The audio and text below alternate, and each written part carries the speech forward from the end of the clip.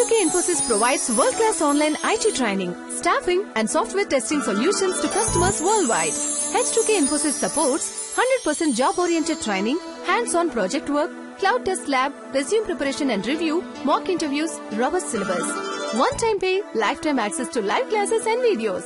H2K Infosys has won the trust of thousands of students worldwide. For free demo class, visit h2kinfosys.com. Hello everyone. Today we are going to see SQL basics. This is only a video. This is not. This will not be taken as a class. So this is like very basic stuff. You should know it. You already know it. This is just for revising your SQL concepts. If you are from computer science background, you might know very advanced concept, and advanced concept are discussed in the class. But this is a very simple techniques, or very simple SQLs for getting and fetching and inserting the data. Okay. So we already shared the slides for installing MySQL database. If you don't have it, please let me know and I will send you the slides for that. So basically you can download MySQL. It's a free database basically, and the installation is super easy. You just follow the steps, click next, and use custom options and use default option, and it will get installed on your machine. And once it's installed, it will ask for root and password. So you will get this MySQL workbench as a part of MySQL package. And please go ahead and install this MySQL workbench. It's pretty useful. If you do not have any other tool, or if you don't want this workbench to be installed, there is another software called as DB Visualizer that is also free. You can use that too. And basically why we use workbenches, you have very good data model view as well. I will show you that feature later. Right now I'm just connecting to my local instance of MySQL. Okay, so this is local instance, and you can see there is a management tab. As of now, nothing, the schema will not be visible unless you start the database server. So just click on this management tab and go to startup and shut down. If you click there, there is a button called as start server. Just click on. You might have to open an options and click this button twice. First it will check the system. Yeah, it started. Okay, so once it is started, you can go to schema option and you can see all the schemas get populated. So for you there will be only one schema called Sakila, that is by default provided. You can see table, views, sorted procedures and functions, and in that you have to choose tables, and you can see a lot of tables populated here, and these tables you can use as practice database. Okay, so we will be practicing against the database. Okay, of course this is populated with the data. So if I see now, as I have a lot of database, let me make it default database. Okay, so I don't have to mention. So just double clicking on Sakila will make it as a default database. So I don't have to make this as, I don't have to mention Sakila.actor, Sakila.address. No, I can just type actor and it can show data to me. And let me see the data. Yes, and it does have a data. So this is our first statement which we're going to discuss, called as select statement. Okay, so what is SQL first? So SQL is a symbolic query language. This is for querying the database and getting the results from the database.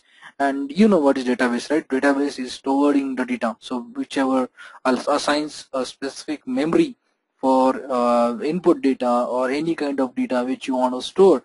Okay, and in a column based fashion, so it in a proper tabular structure. So we save the data in database and we fetch that data with the help of SQL queries.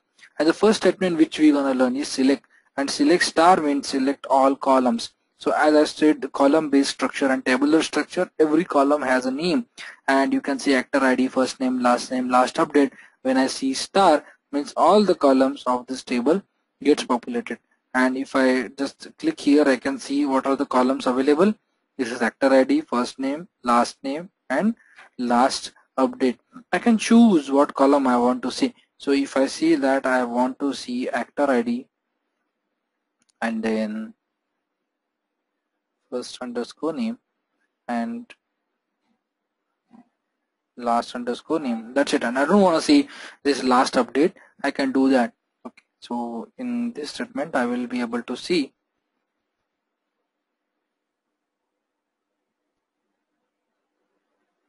my spelling mistake, sorry. It's actor underscore ID. So this should be good now. And yes, so I'm not able to see the last update column because I didn't select it. So you can do selective things. There is another thing called distinct. So if the results are not distinct, so if you are repeating the results, so basically you can use distinct option also. So distinct column names and from that table. So only distinct means different values will be shown to you. Okay. So these, whenever you are using the statements like this, select, update, delete, and insert into. So what exactly this statement means? Select, extract the data from database. Update, updates the data into database. Delete, will delete it from database. Insert, will insert data into database. It's pretty simple, and it's actually the name itself telling that what exactly is doing. Okay, there is another thing called a data definition language. What exactly it does? Let's see. There is so these things will not be used by you because they're different. Definitely there will be another team called as database administration team, DBA team, which is supposed to do that. You are not supposed to create tables or alter tables, or in any company, in any good software company will never allow you to create databases by your own. So there is a team which is doing normalization. There is a team who analyzes the data and makes sure that you are not repeating the columns. All the data are properly manipulated and understood. So that team actually creates all these tables. But just because we have started this topic SQL, let's discuss this. What exactly is this? Create database will create a database. So what exactly database is? So this guy like Mediacom, credit, retail. So these are databases, and under that you can create tables and all those. Okay, so that is a create database. Then alter database. If you want to modify something, create table. Creating any table, just like you have actor table, right?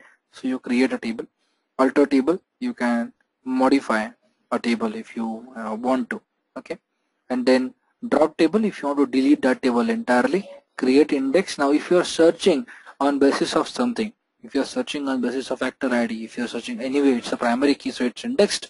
But if you are searching on something which is not primary key, then that is you can add index to it, and database will allow you to search faster. It's not like you are not able to allow you are not able to search with any other column. You can, but making it as an index will make it search as a faster thing. And delete, drop an index, you can delete that index too. Okay, so we saw select statement,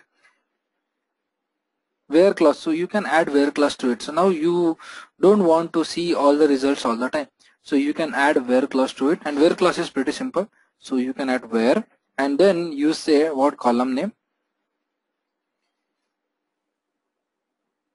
after underscore ID, and then after where clause there should be a condition which will get satisfied, and you will fetch only those records which satisfies the condition. What does that mean? So if I say actor ID equals to 5, so that means that only that row will get shown which has actor ID 5. Okay, not other thing.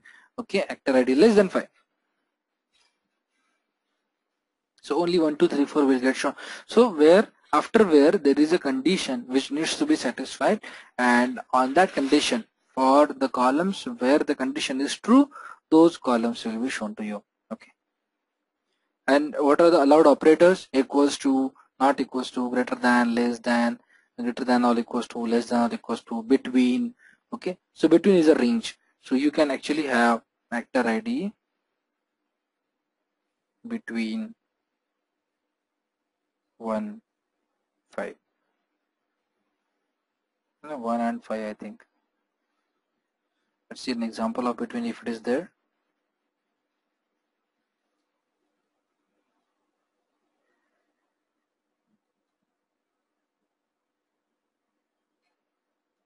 Not like that. So let's see 1 comma 5. And let's see if it is giving an error.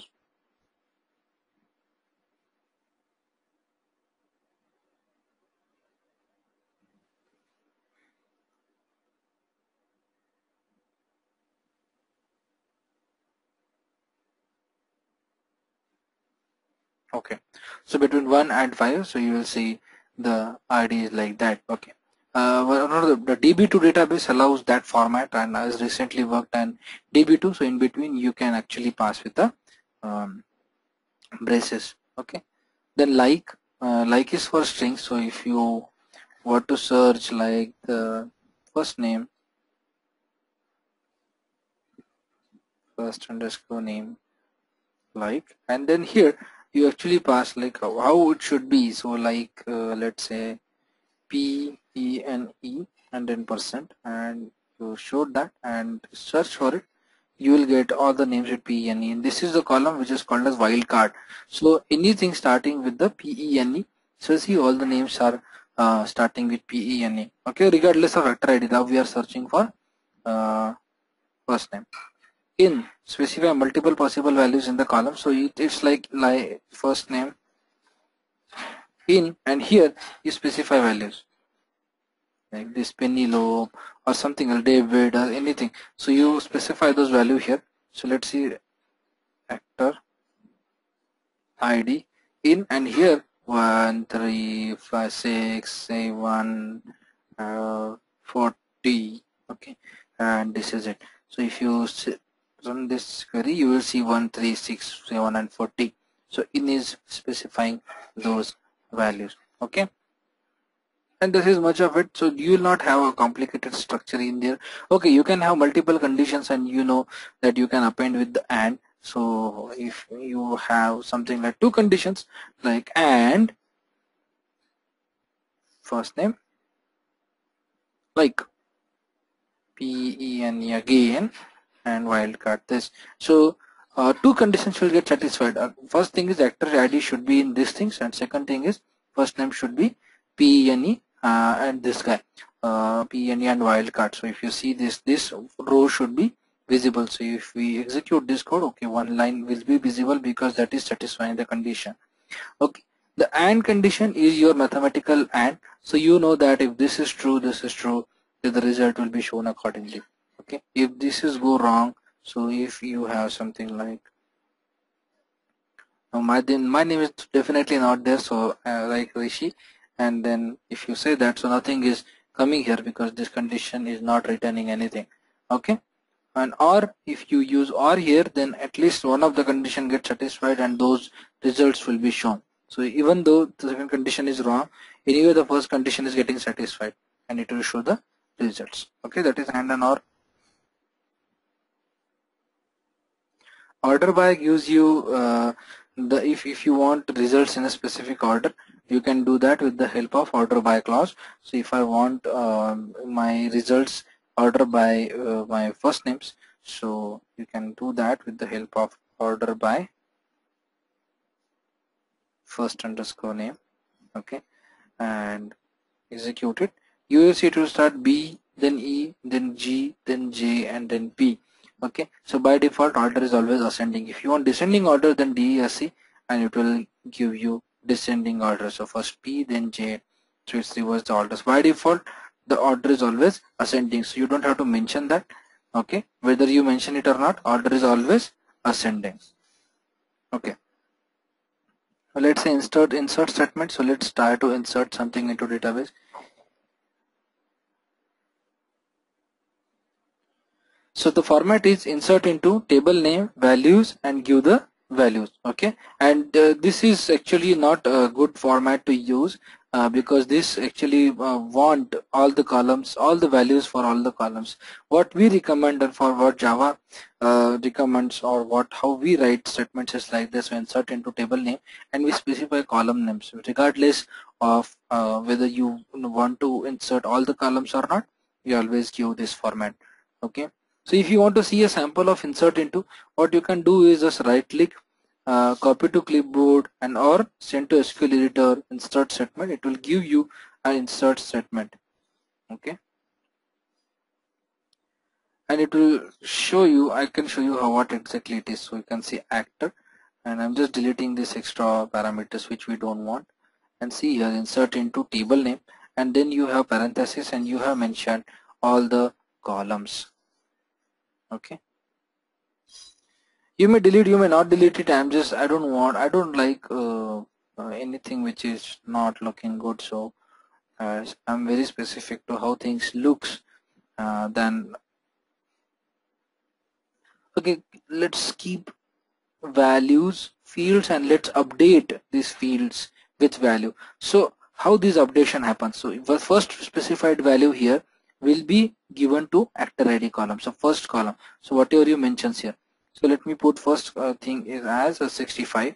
Then first let me make a name as Rishi. Okay. You can use a single thing also, single um, quotes also, and last name as trainer. Okay, that's not my last name though, but I'm just using it as it is. And last update is current timestamp. You can use and you can remove this stuff. Okay, current timestamp is whatever time right now, and this is SQL provided what I can say keyword which gives current timestamp, real current timestamp. So let's insert this, and you can understand actor ID is assigned to 65. Sorry, 65 assigned to actor ID, ratio assigned to first name, trainer assigned to last name, current timestamp assigned to last update. So this is what gonna happen. Insert into table name values and give the values according to the sequence of column names, and this is it. If you insert it, there is an error.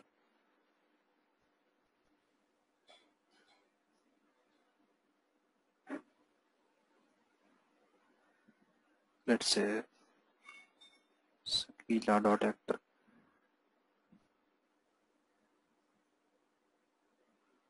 Okay, duplicate key 65. So let's say 165. I don't know how many things.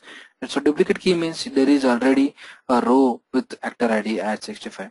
So okay, it's again primary key. So let's say 465. I'm not sure whether it's 500 records. Oh, okay. So we got that row inserted. You can see the results right here, what I'm actually looking at. So the one row affected and there is a green arrow. Another thing, skirt field which has cross arrow and red mark. So you can see that it's actually inserted. So how do I check that? I can just select star from actor or Sakila.actor or whatever actor. Where actor underscore ID equals to 465. And if I execute this statement, I should be able to see the result receipt tender and the current timestamp. So when actually this got inserted. So this is today's date and this is what we got insert current timestamp. Okay. So this insert statement is very important. Update statement is pretty simple. So what update does is you have to mention update, then you have to mention table, which table you want to update. Set now what you want to update. So give the column name and value. Okay, and then you have to give a condition also, like on what condition means which. So you have to select that particular column, right? So you have to select the column which want to update. So this where condition will select that particular column. So what's an example? So let's update this guy. So I will update my last name. Okay, so update the first thing what you are updating actor table. Okay, now what you want to update, which column? The last name, last underscore name. Okay, and then you mention last name as a Sardesai.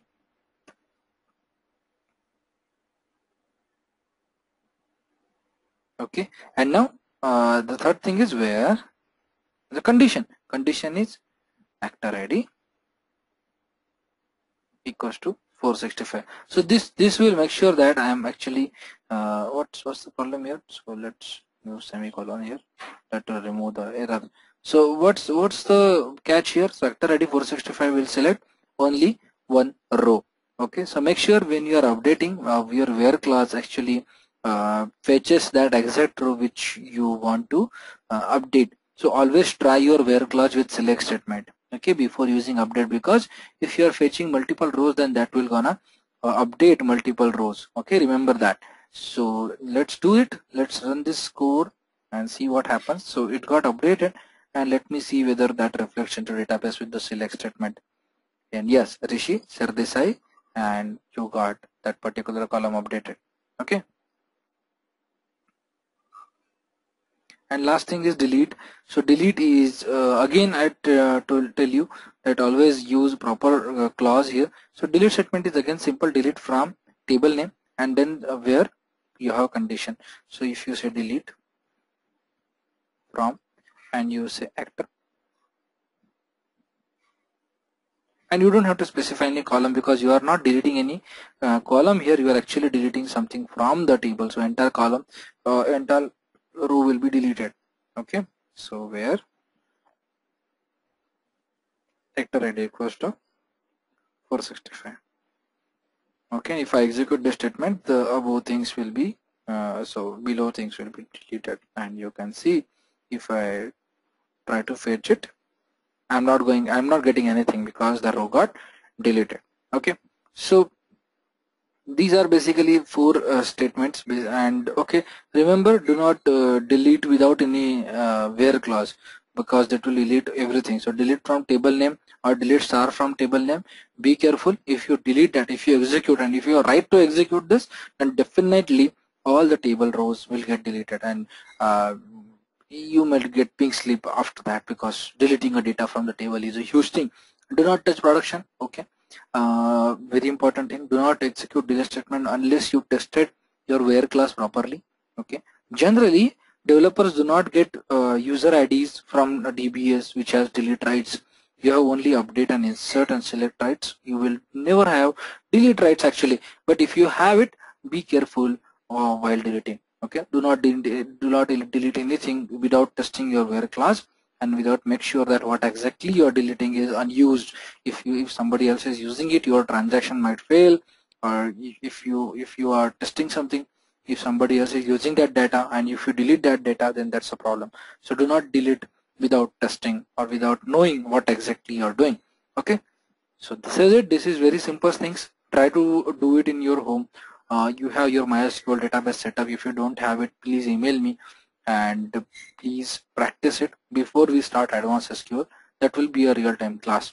Okay, so that will be a later stage though. That's not immediately, but yes, make sure you know these things better before we start joins. Okay, so thanks a lot everyone. Have a wonderful day ahead.